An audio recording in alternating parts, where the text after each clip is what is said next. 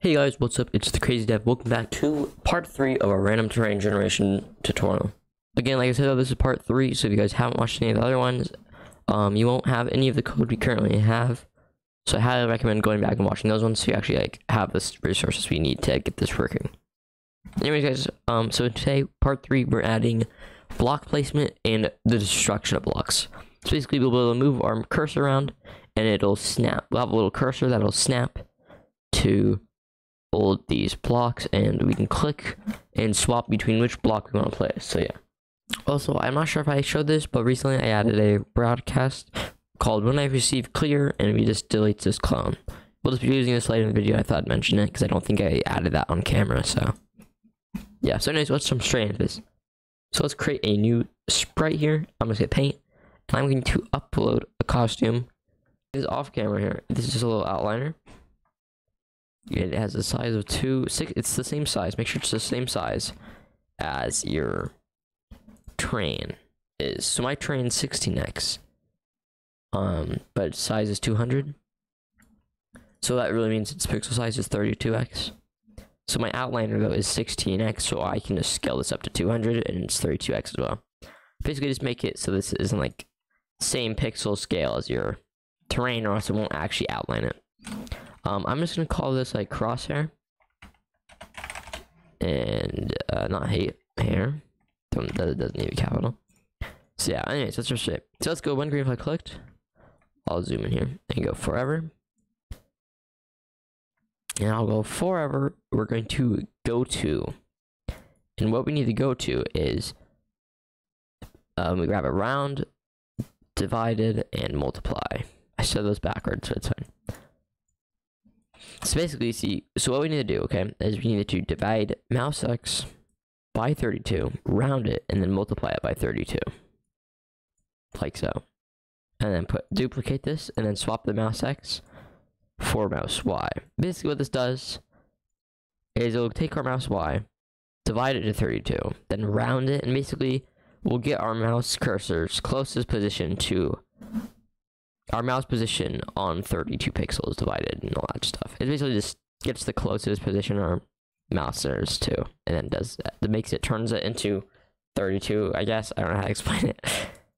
Anyways, if we just start this, it'll automatically work. And as you can see, it's snapping to our grass blocks. Now, make sure your terrain generator, when it starts generating, starts on a position that is divisible or dividable by your pixel size, or else it won't snap on.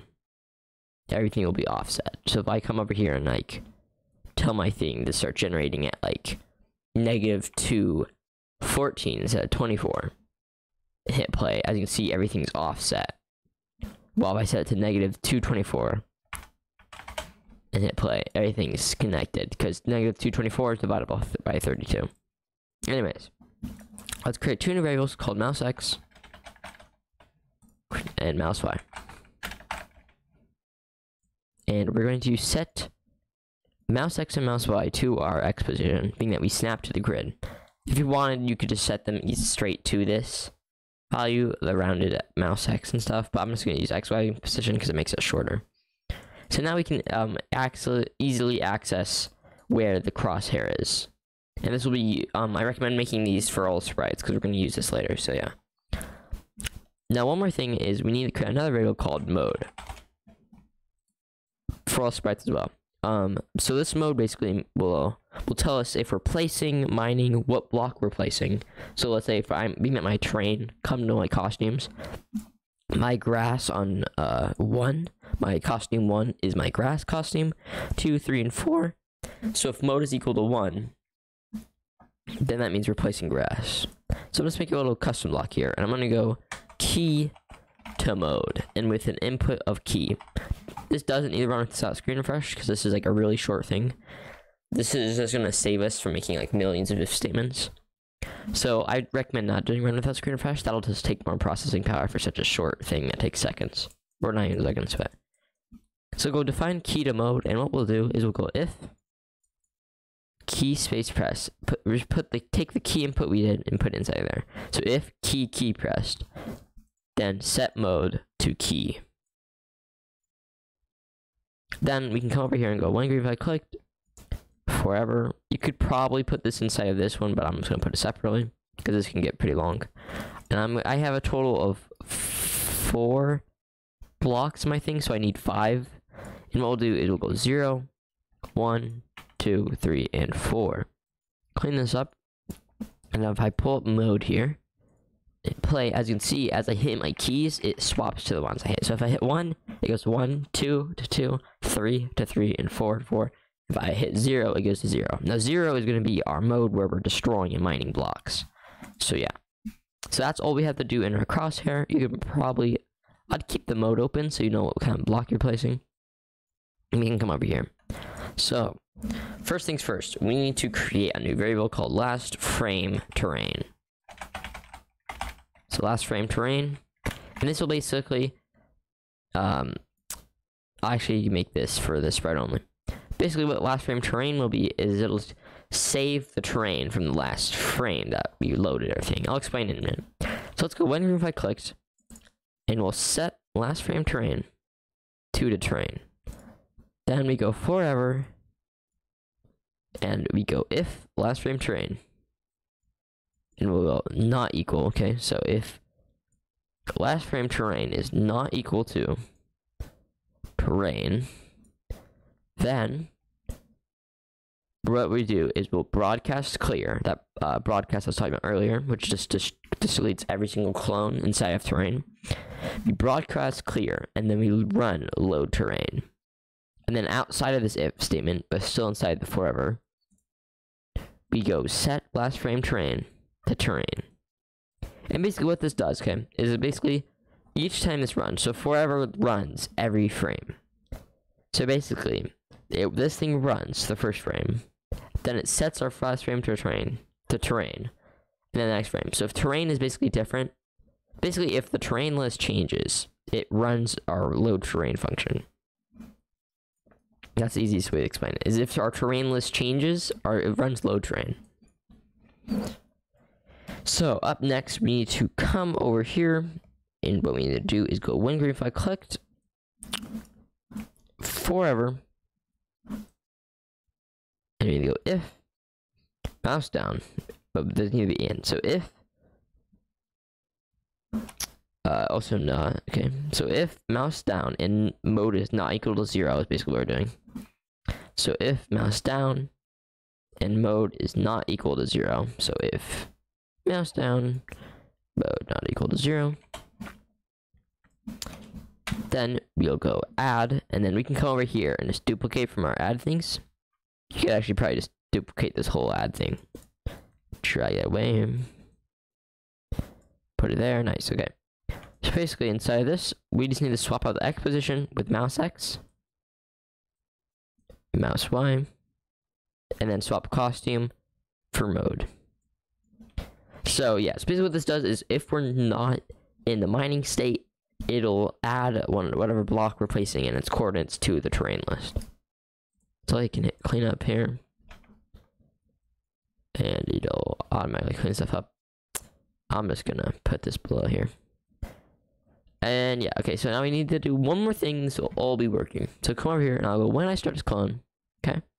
And I've written this stuff down so I can remember it. Let me look at here. Okay, so when I start this clone, we'll go forever. And what we need to do is grab 2 ands, put them inside of each other, because we need to check 3 statements. So we go if, and insert this and. So if, yes, okay. We can go if X position and Y position is equal, or mouse X and mouse Y are equal to X position and Y position of this clone. So if mouse X, mouse Y, I can zoom out a bit. If mouse X and mouse Y are equal to X position and Y position, and mouse down. So basically, if our crosshair is over and are selecting this block and mouse down, then we're going to delete hashtag item of, and then just come over here to our terrain, and then just copy this. And we don't need to change anything. Just copy just the operators. We don't need the whole orange thing. So basically, what we'll do is we'll delete the item in our terrain list that this clone is basically. So basically it goes through and deletes X position, Y position. Yeah, so basically deletes itself from our terrain list. So the reason we do this might be like, okay, well, we didn't check if mode 1, 0. So basically, yeah, this can run even if we're just placing a grass block here. And that stops from blocks overlapping. So basically, this, no matter what, if I place a block on top of another block, it'll delete the block that was automatically there. So no overlapping happens, and you don't get hundreds of clones. So yeah, so if I come over here, and I run this now, as you can see, yeah, I'm in mode 0. If I click this grass block, it deletes itself. And I can just delete all these blocks in here. But if I swap to mode, let's say 3, that's F3, not 3. If I swap to mode 3, and I come over here, and I can place and replace all this down here, and I hit mode, I go to mode 2, I can place all this dirt. And as you can see, there's a split second sometimes when you place some blocks, you can see a little flash, like that. That's like this showing you that that's a good sign that the overlapping is not happening. Anyways, sorry. So I can place all these blocks and stuff, and being that we I can even go to mode 4 and I can place myself some diamonds. So if I come over here and I remove all this stone, I can like bam, add some diamonds in here, or make a whole diamond or world or whatever. Yeah. So anyways, that's how you do it. It's pretty simple, just about like 4 or 5 blocks of code. Not super long blocks of code either.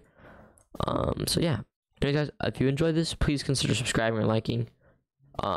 If you liked the video, at least liking would help, because it helps push the video to other people. Yeah. And you guys have any other ideas on what we should add to this random terrain generator? Please let me know, because I'm kind of running out of ideas. I'm gonna hopefully start posting more on this channel. Everything might not be Scratch related, but if you guys do want Scratch tutorials, I could post some more if you guys want. This is channel, though, I just want to say this channel is kind of just programming in general. I'm probably going to start doing some devlogs on games I'm programming. So if you guys are interested in like devlogs, programming stuff, consider subscribing. Anyways, guys, thanks for watching this video, and I'll see you guys in the next one.